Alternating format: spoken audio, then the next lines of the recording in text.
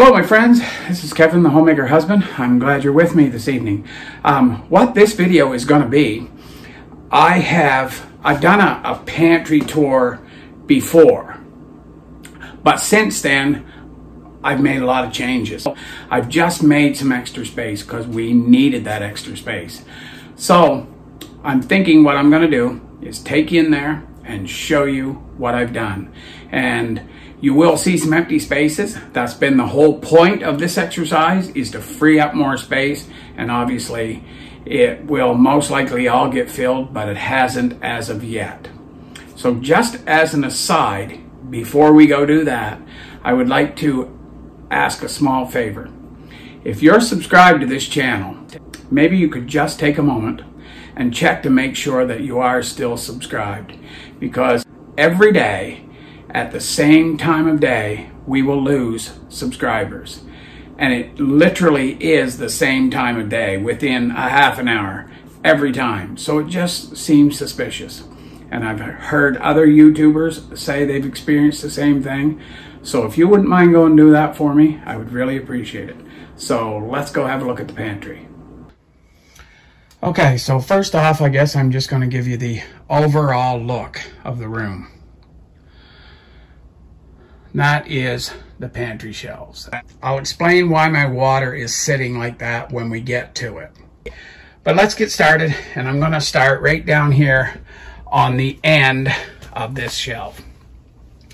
This is the very bottom shelf, and it's where on this corner I have the laundry detergent, fabric softeners over there. That's the extra dryer sheets. And if you can see back in there, and I apologize, it's dark, that's my next jug of laundry detergent sitting there. There's a couple of bottles of pickles here that our neighbor down the hall, she's an elderly woman. You will notice that these are old covers that she has used several times. It's 18 there and a 21 right there. And I know what you're going to say, what you're thinking. You're not supposed to reuse those covers. Michelle was quite excited by those covers. They used to use them in the old days. My mother used them, and we're still alive, but maybe that was just good fortune. But this video isn't about them. I won't worry about them too much right now. Back in there is some stuff for keto diet, xanthan gum, erythritol, and I think that's it. There's just a couple bags of each there. And then over here we have dog treats, dog food, and cat food. I have 3 cans of dog food that we got when he was sick a while ago. Back in there, you can just barely see, there's a couple of jugs of cooking oil and an electric can opener. This shelf here, as you can tell, the stuff in the back doesn't get used. Sorry. Too much. Obviously, the dog food, cat food, laundry stuff does get used quite a little bit. So we'll move up to the second shelf now. We have a couple cans of asparagus here, and I'm not sure if we're ever going to get brave enough to try it, but we might. 2 cans of tomato juice. I got 3 boxes of plastic straws back there. We have canned potatoes there. Only 1 can of whole potatoes left, but some diced potatoes there. We'll probably soon be adding to that. As you can see, we got some empty space here. Here is a row of manwich sauce. I think there's 9 cans there. Here is table salt. There's 8 boxes of table salt there. And then just on top, because of convenience, I have 2 packages of this Mitchell's soup. That's beef and barley. And the other one is Chuck Wagon chili mix. So we've never had that before, but it might be very good. We just don't know yet. Here is freezer bags. And back in there's 1 box of sandwich bags. We got a 2-pack of them, but we started using one, so it's out in the cupboard in the kitchen. Have 2 bags of quinoa here. 2 different varieties, but the same stuff. very good protein in quinoa. We have beef broth here. Beef broth, chicken broth, and vegetable broth down that row. Over here is assorted bags of dry beans, navy beans, pinto beans. There's pot barley, split peas. So a good start, but we probably should have a little bit more of dried beans. We like soldier beans. I don't know whether you guys have ever heard tell of soldier beans. It's kind of a regional thing here, but we haven't even been able to find them lately, so maybe they're not growing them anymore. Here you'll see containers. That's brown sugar, white flour, and whole wheat flour, and some icing sugar. When I'm baking, I'll come to this corner of the shelf, just grab the stuff quick, and use right out of it. So that's what that is. That's the second shelf. Excuse me. Moving up to the third shelf. I'm going to kind of come around the end here a little bit. As you can see there, it's cranberry sauce, SpaghettiOs, Habitant soup here, and a can of chili right there. Here, all through this, there's the cream soups, cream of chicken, cream of mushroom. It's Campbell's vegetable soups. We have Heinz tomato soup back in there. There's different Chef Boyardee pastas. These are quick meals. They have the pull tabs. So Michelle has an apparatus here. She can pop that top pretty easy. So if I wasn't home and she needed to get something like that, she could get it. Not ideal, but it's doable. Here we have VH sauces.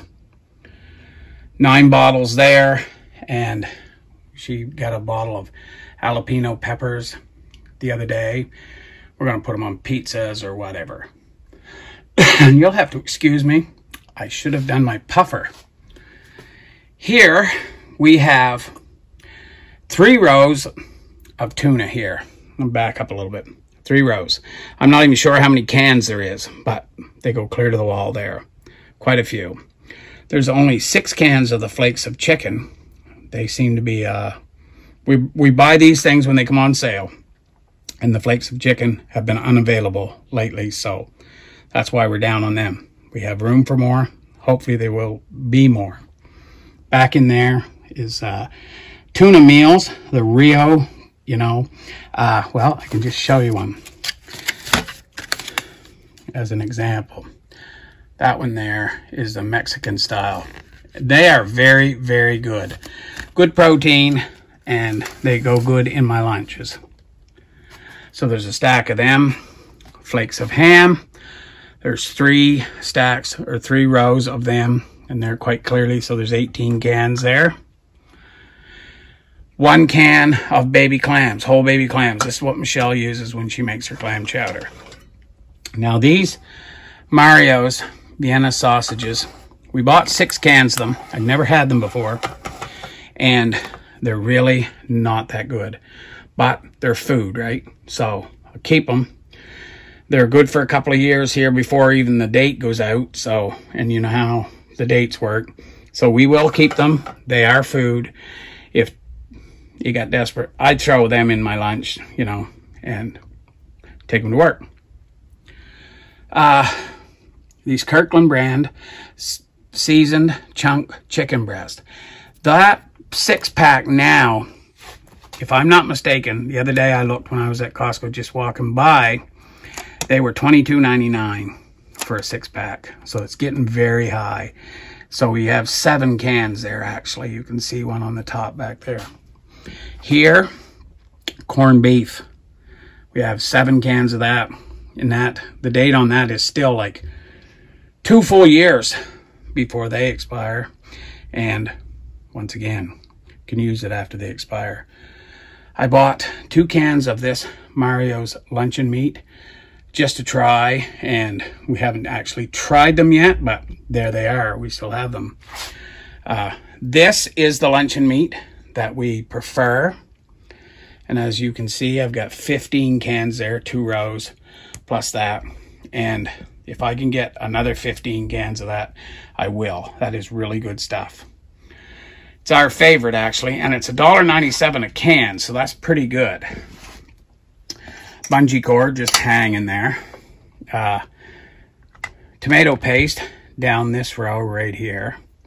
I should point maybe. Tomato paste, there's 5 cans there, and there's another 3 cans there.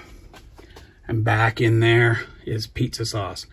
6 cans of pizza sauce. Now we have pizza kits in another closet or another cabinet. It's not really a part of this tour, but I will be showing you very soon. So moving up to shelf number 4 here, down this row is tomato sauces, pasta sauce. There's spicy, the original. This is probably the last can of sauce that we have, just tomato sauce, or it wouldn't be by itself. So obviously this is the one that's closest to the expiry date as well. But I don't believe we have any more just sauce. We have room now. We'll probably be getting some. Next here we have beans. These Clark beans, the old-fashioned with beans with pork.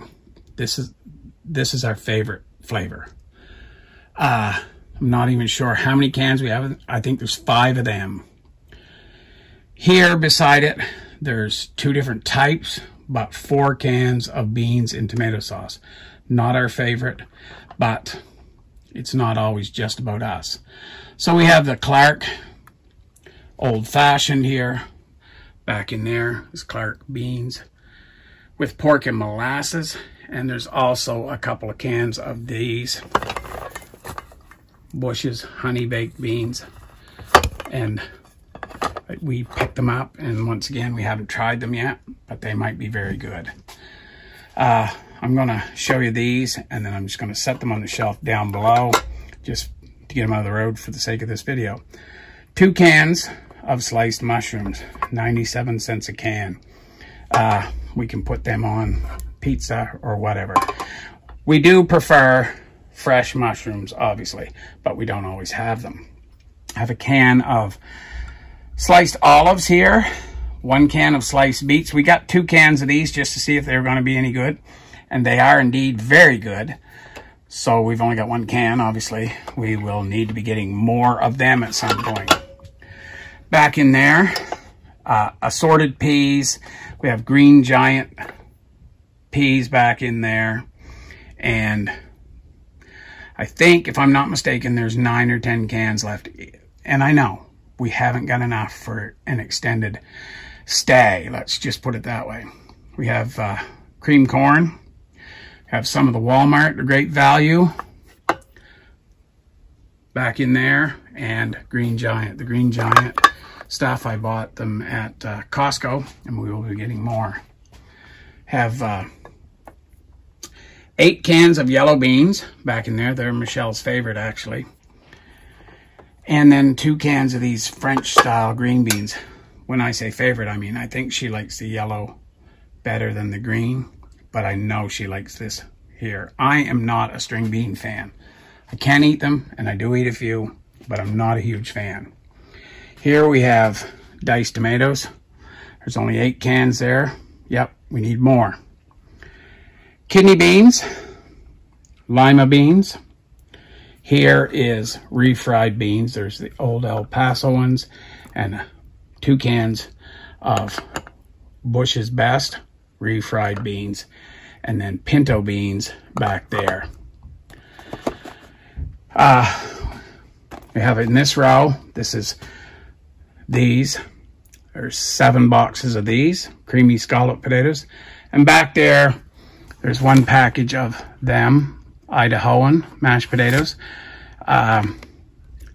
We got 2 of these. Ate 1. Michelle wasn't a huge fan, but they're good. They'll go. And then there's a box of these. They're very good. And here is the rices. Now, we've ate a few of these. We have the Mexican, the pilaf, and the Chinese style. So there's basically 24 boxes of that rice there, and 8 Chinese, 9 of these pilaf, and 7 Mexican style. So they'll go on sale again here just now, and I'll get more. I keep the dryer sheets right here just purely for the sake of convenience, because the dryer is literally right behind me here now, and I just turn, grab them, and I'm in business. Up here on this shelf, shelf number 5, all of this stuff you see right here, like from there over, we use regularly. Like this is the Great Value equivalent to Nutella. Let's just put it that way. That one there is getting pretty well down, and then there's another full one there. This is honey butter. Doesn't need to be refrigerated. It's half gone, 2/3 gone. This molasses is open. It's the one we're using. Box of cookies there. And I believe 7 different varieties, or different boxes of shake and bake. There's 3 different varieties there. And I'm going to show you over here on the end. You can see dehydrated peas. I've got dehydrated green onions. And actually behind there is dehydrated spinach. We use them all in making soups and stews and stuff. The dehydrated stuff works very well. Back in there we have panko breadcrumbs and our own dehydrated breadcrumbs. So here, a couple cans of sliced pineapple. I'm just gonna set them over out of the road. And here is peanut butter. I think there's 2 of the little bottles back in there, and this one big one, and a bottle of Jif up there. Jif was the one that I believe it was salmonella. They pulled it all off the market. It was a long time that we couldn't get it here, but now you can in some places. So Michelle got a jar, and that's for some Christmas baking that we're gonna do. Here is a row of the Knorr sidekicks, I guess they call them. So I'm not even sure how many's there, but quite a few. We often make them, especially when we're in a pinch here, you know, for something fairly quick. Here we have Great Value chicken noodle soup and Lipton chicken vegetable soup. We have the chicken noodle somewhere. That's beef vegetable there. A couple of them, obviously. Okay, 3 of them. So that's good. They'll keep for a while. 2 boxes of these. I'm going to move them as well over just so I can show behind it. That's what I'm talking about, stuffing behind. If I'm going to have stuff behind, I like it to be taller than what's in the front. Obviously, you would know what I mean without having to explain that too much. That way you can tell what's back there. So here, lasagna noodles. Just a couple of boxes of them. And back in there, we have bags of macaroni, and there's bow tie pasta, and I'm not sure what all's in there, but quite a bunch too, I should say. Maybe that's more accurate than to say quite a few. Here, just one of these, and then there's this one, same deal, has milk in it. January 23 is the date on it. And that is, I'm not even sure what you call that pasta. It's like almost a double macaroni, you know what I mean? There's, what do I count there? 4 boxes of macaroni pasta there, and then 3 different boxes here, alphabet shape, the stars, which you can see is we've used the most of. It's probably 2/3 empty. And then these soup noodles. Back there is spaghetti. We got 4 boxes. Some of it's whole wheat, some of it's white. All of this stuff here is white. It's different kinds, hence the different bags, but 4 of them, 3 of that type. That's the bow tie stuff there, and that's orzo up there. And back in that container is my open package of spaghetti noodles. And then there's linguine noodles back in that container as well, I believe. We just have a box or a bag of goldfish crackers and more cup of soups. Those are cup of soups, whereas these ones are like the family size. So that's that shelf. Up here is stuff that obviously doesn't get used very much. Cooler, and I've got an empty jar there, and I have a purpose for that. That's why I put it up there. I just haven't used it yet, and just miscellaneous things there. So that's shelf number one. Now over here is the big difference. Before, this whole shelf and most of this one, 2/3 of that one, had containers, stuff like that. So I have eliminated some stuff. A couple of containers. I put a couple up there. So I'm just going to show you what we got on these shelves. So this is the working bag of wild brown rice. Michelle is a huge fan of that. And it's almost empty, but that's okay. And then I have one of these left, minute rice. This is, and I'm not sure if it's proper to call it Uncle Ben's anymore, but you and I would know that that's what it is. It's Ben's whole grain rice. Uncle Ben's, yeah, converted rice. So I have 5 full bags there, and this one is about a half bag.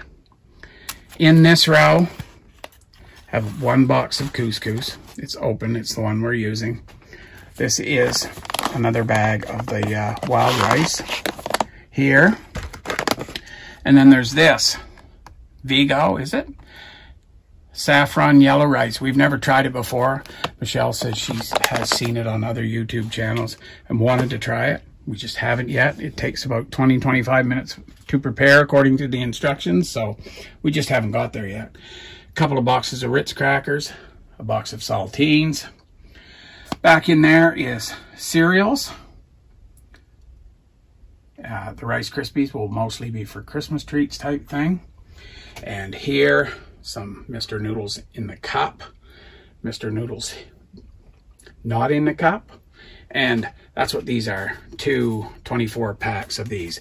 Now these are really good. They'll store for a long time. I don't care what the date on there says, as long as they're not in the bright light, and they're even if they were below freezing, this stuff will keep. I have trucked all this stuff for years in dry van trailers, right in the dead of winter when it's very cold. Doesn't hurt, that kind of stuff. So, and back in there is our raspberry and our strawberry jam that we made ourselves. What's left of it's back in there. So moving down to this shelf over here, we have Prego sauces. I went the other day, there was a sale on. I got 6 cans of Prego sauce, but all they had was the original. Now the original is very good, but I was kind of hoping I could get some different flavors, but that's all they had left, literally. It was a good price, so I just got 6 bottles of it. But as you saw, we have lots of pasta, so we need lots of sauce. Here is a Classico sauce. It is the Italian sausage and peppers and onion. That is very good. They were 3 for $9 at Walmart, so with one grocery we just got 3. We'll probably be getting more. Here is some ketchup, obviously, and some barbecue sauce. Bullseye. And here is Sweet Baby Ray's. 5 bottles of that. Some yellow mustard. A couple bottles of mayonnaise. 3 hamburger helper. We've got to get more of that in stock pretty quick. A jar of pickled beets. Now this came from the same lady down the hallway there, but you'll see she has the proper cover and stuff on there, so I'm sure they're going to be okay. And I bought this bottle of pickles here. That's why the ring's still on. They obviously keep them in the store, like at the market. It was farmer's market.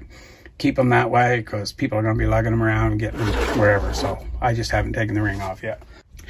Down here, I have these Idahoan mashed potatoes. They will keep for a long time because they're just dried potatoes. Have coffee here. There's 14 jars of coffee there. And yes, that's something we get more of. I paid $2.50 a bottle for each one of them, and I actually seen them for $7.50 at another store I was to this weekend.